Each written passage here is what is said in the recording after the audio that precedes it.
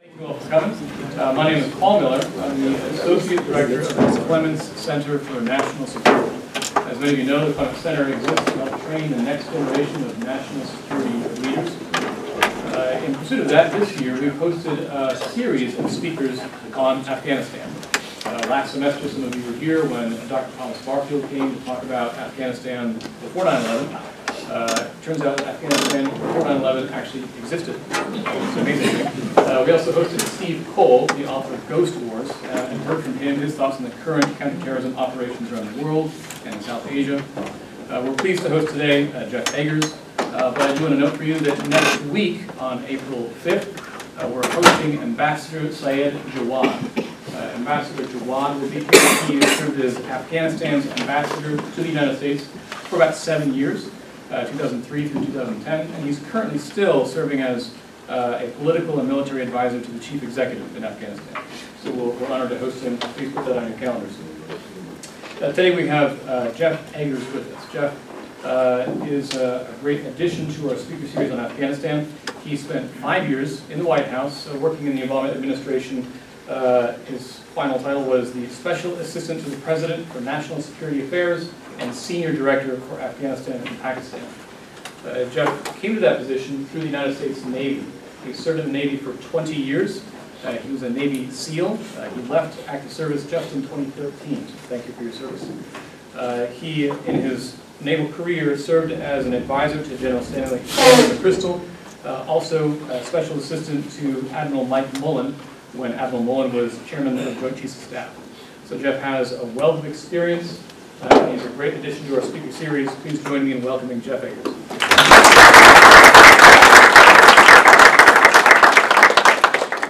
Thanks, Paul, and it's great to be here, and thanks to the Clements Center for hosting me and for the hospitality and getting here.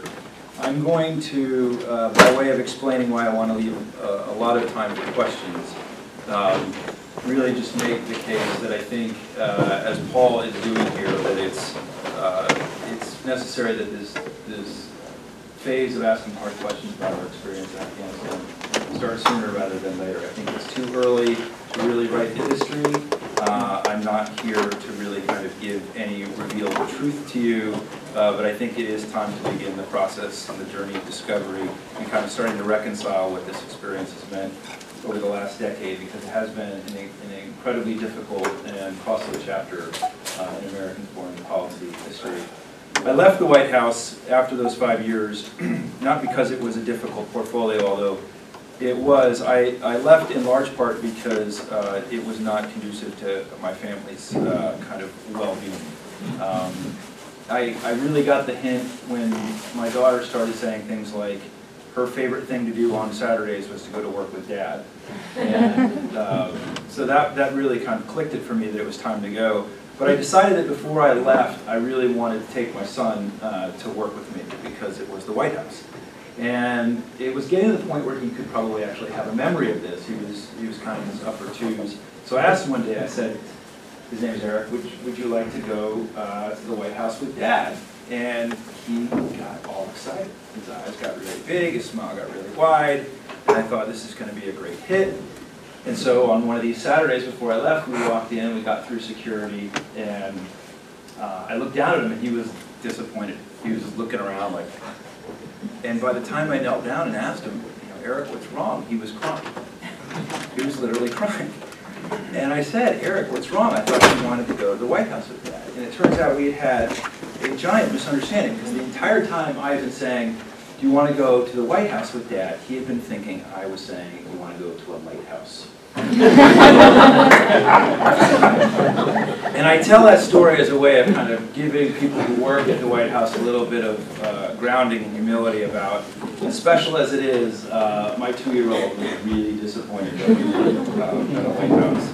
To frame the talk today, what I thought I would do is break the President's 8 years, soon to be 8 years, of experience on Afghanistan into 3 pieces, and then talk about 6 personal lessons that I've begun to wrestle with, and then really try to close by giving some sort of sense of what this means in terms of his overall legacy and whether or not that should be viewed favorably. The first phase was really, for me, 2009, the president's first year in office. And it was the phase of developing the strategy. And it started out fairly rough with kind of a rhetorical strategy and finally ended up, after a lot of work and painful process, into a substantive strategy. Everybody knows that the president's first act on day one in terms of national security and foreign policy was the executive order on Guantanamo. Lesser known is his second day executive order, which was to order a review on Afghanistan. And he brought in Bruce Riedel, who Paul knows well, to do this review as an outsider, in part because he had been the president's campaign advisor during the campaign. And Bruce Riedel finished the strategic review on Afghanistan in record time. By some accounts, the first draft of this new strategy was completed in a matter of days, which is almost unheard of. And in large part, that's because it was already written. It was essentially done during the campaign. And that allowed the president very quickly to give a speech in March of 2009 that was really a rhetorical strategy. And I'll get into why I say that, because I think it took too many shortcuts. And then the president sent General McChrystal out to relieve General McKiernan in Afghanistan.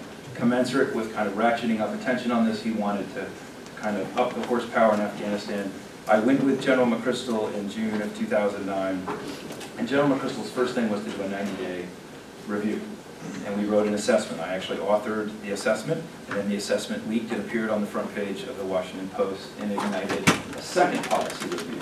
And the president had not at all been anticipating that there was going to be two strategy reviews. He thought he was done. He asked Riedel to write it. He gave a speech in March. He thought he was done. So this was, I think, frustrating for the administration in some sense. And it led to a much larger policy speech in December of 2009 that the president gave at West Point, where he did two things that seemed to be somewhat intentional. One, he authorized a troop surge of 30,000 troops, but as well he put a timeline on that surge, right? And so there's a duality, and we'll get into that. The second phase, you'll note these aren't divided equally into thirds, because I think that if you actually divide this substantively into thirds, it goes the first year, the second year, and then everything else. So the second phase was really the second year, and I call this, if the first phase was setting the strategy, the second phase, 2010, was adjusting the strategy. And he did this in three major ways. One was he institutionalized the timeline, not just as a U.S. timeline, but as a NATO timeline. He went to a NATO summit in November of 2010 in Lisbon, where all the heads of state agreed that they were going to put this on a 4-year clock, and that the process of transition would be done by the end of 2014. The second thing they did was they committed to a strategic partnership with Afghanistan, which was something of a way of counterbalancing the timeline, right? Because Afghans were becoming anxious about a 4-year timeline. So this was to say, we're going to stick with you beyond that. The security transition will be done in 4 years, but the economic transition is going to take much longer, so we're going to stay with you beyond that. And then the third major adjustment to the strategy was to take the idea of reconciliation, which is to promote a peace process inside Afghanistan, a political process with the Taliban, and take that from being a footnote on the strategy to making it something that was far more prominent. And unfortunately, the reason for that was that there started to become some doubts about the capabilities and the outlook of the military strategy. And that really is what defined the third phase. And the third phase was everything after 2011 until now, which was really a series of delays and extensions to the strategy itself. And this phase really started with the death of bin Laden in the summer of 2011. And every decision that the president made after that was to make a conservative delay or extension of the resourcing of the campaign to give it more time.